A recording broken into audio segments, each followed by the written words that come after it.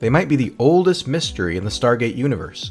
The Furlings are an advanced species who long ago were members of an alliance of 4 great races in the galaxy, along with the Asgard, the Nox, and the Ancients.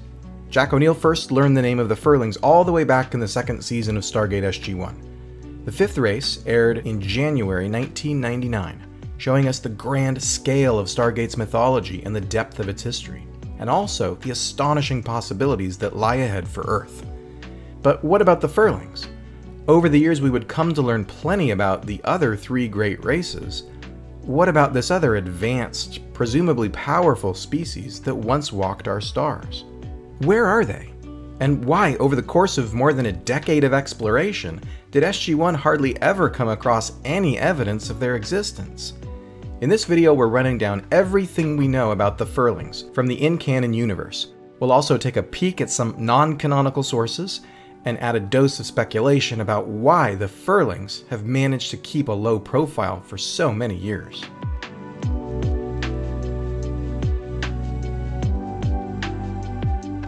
Number 1. The Furlings were part of an ancient alliance. We first learned of their existence from the Asgard.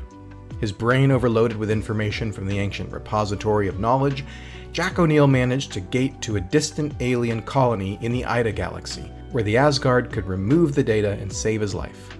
Here, Jack learned the names to go along with that old alliance, a United Nations of the Stars, first discovered on the planet nicknamed Heliopolis. That's in the 1st season episode, The Torment of Tantalus. We knew that 4 races had once gathered there, utilizing the basic elements of the periodic table to build a universal language. We even had samples of all 4 of their written languages, carved into the walls of the Heliopolis meeting hall.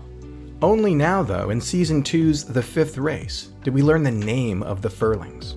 SG-1 had already met the Nox and the Asgard, and had already speculated that one of the other races, not the Goa'uld, had built the Stargate network.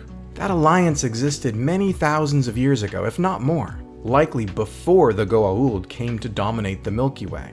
We don't know what they did, but they probably shared knowledge, perhaps even helped to cultivate the evolution of younger races. We know that the alliance eventually dissolved. The Ancients moved on from this region of space, a reference either to their migration to the Pegasus galaxy millions of years ago, we saw that in Rising, the Atlantis pilot, or maybe it's a reference to their ascension, which wasn't millions of years ago, but rather thousands of years ago. If it was the latter, then the alliance wasn't all that long ago.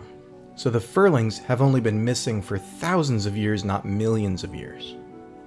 Number 2. The Furlings lived on at least one planet in the Milky Way.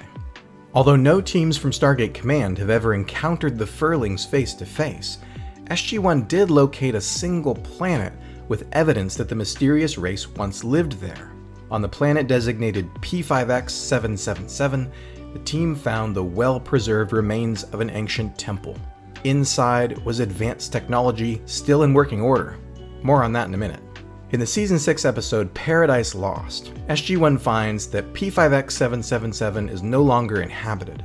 Based on what the team found there, it's reasonable to conclude that the Furlings were there hundreds of years ago, maybe thousands of years ago.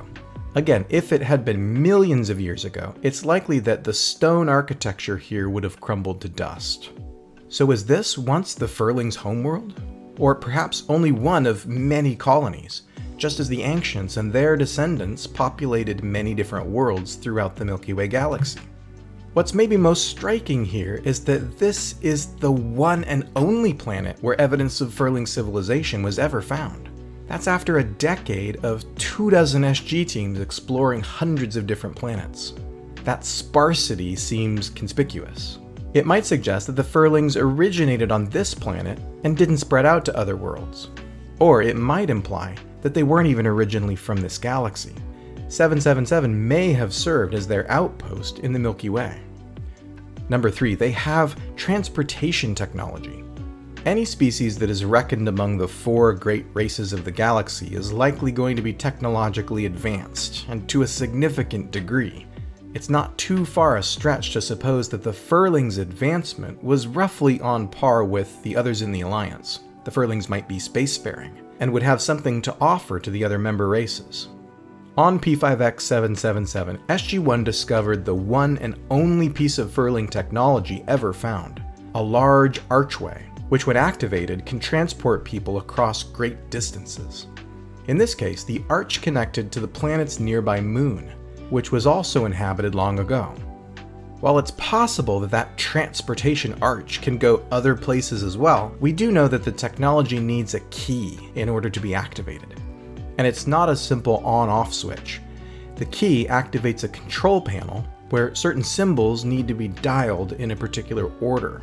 It was also programmed to filter out weapons made by the Goa'uld, preventing these weapons from being brought into the colony. Curiously, one of these keys was discovered on Earth. It was buried in the tomb of an Egyptian pharaoh. This little historical nugget implies some sort of connection to the Goa'uld, perhaps to Ra, the Supreme System Lord, who ruled Earth from Egypt, where the Stargate was located some 5 millennia ago. Did Ra take the key device from a living Furling? Or did the Furlings themselves visit Earth and leave the key there under some unknown circumstances?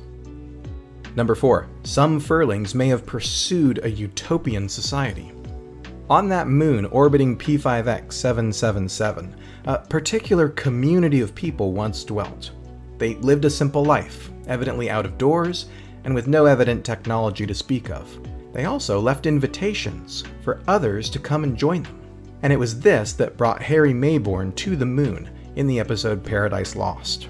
This colony apparently came to an end when, as Jack hypothesizes, the Goa'uld brought an edible plant to the moon, which drove everyone mad with paranoia. It should be said first that the people who lived on the utopian moon may not have been Furlings themselves. Based on the skeletal remains, at least some of these colonists were humanoid.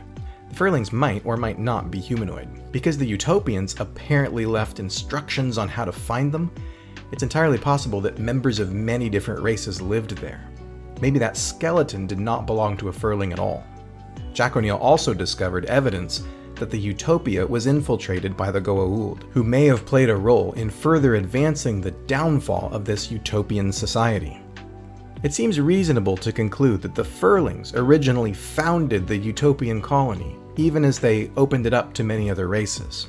Or they may not have lived there themselves, only gifting their arch technology to the natives. The presence of Furling technology here on this planet seems to provoke more questions than it answers. Number 5. They're probably not teddy bears.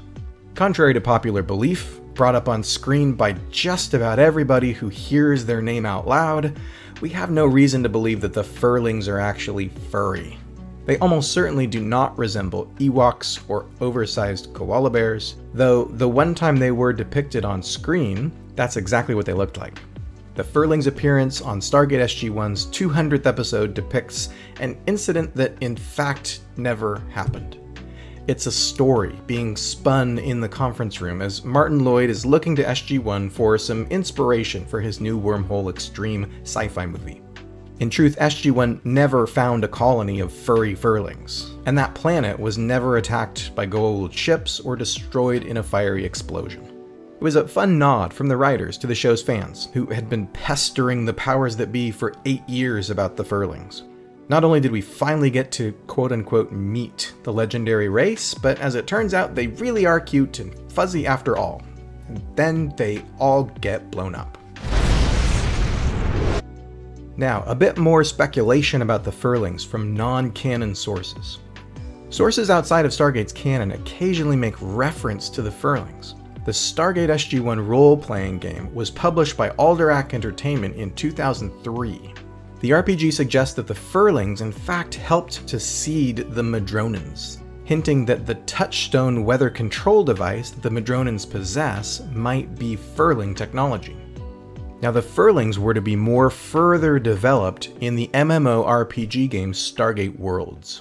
That game was never completed, but some of its story details have leaked out over the years, and Gateworld has gotten indications from Brad Wright and Robert C. Cooper that the intention was for Stargate Worlds' story to be official canon. So take that as you will, the game was never finished, it was never published. But in Stargate Worlds, the Furlings are said to have created the Goa'uld, or perhaps helped in their evolution. in the hope of creating a caretaker species for the Milky Way galaxy. But the Goa'uld turned on them, corrupting the Furlings and using their DNA to create an offshoot species called the Stragus. The Stragus were to feature in the game. It's not canon, but it's a wild and really interesting idea. So finally, where are the Furlings now? Well, there's three possibilities, and the writers of future Stargate stories could certainly pick up on this loose thread. One possibility is that the Furlings are extinct. Like the Asgard, perhaps they faced some biological problem of their own making. For the Asgard, it was reproduction by cloning. Or maybe it was a disaster of a technological nature.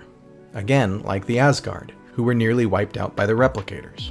If this theory is right, we haven't met any Furlings because there aren't any. Second, it may be that the Furlings retreated to their own corner of the galaxy and just have no interest in the affairs of others. This was the strategy of the Nox. Whether it is born from xenophobia or just disinterest in the younger races, they might be out there, living out their days on a distant planet not discovered by Earth. Maybe it's one without a Stargate. Third and finally, when the Alliance dissolved and faded into distant history, maybe the Furlings chose the path of the Alterans, the Ancients. Maybe they just moved on from our region of space, settling in a new galaxy, such as the Andromeda Galaxy, which hasn't been explored in Stargate canon yet.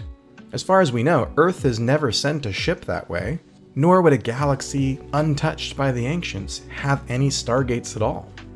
Stargate Worlds reportedly also intended to introduce the idea that the Furlings are extra-dimensional beings. Maybe if they left our region of space, they also retreated from our dimension.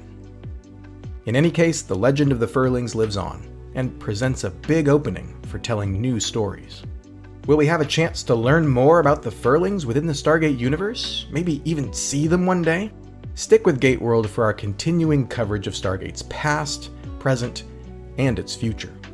Be sure to subscribe to the YouTube channel and visit us online at gateworld.net.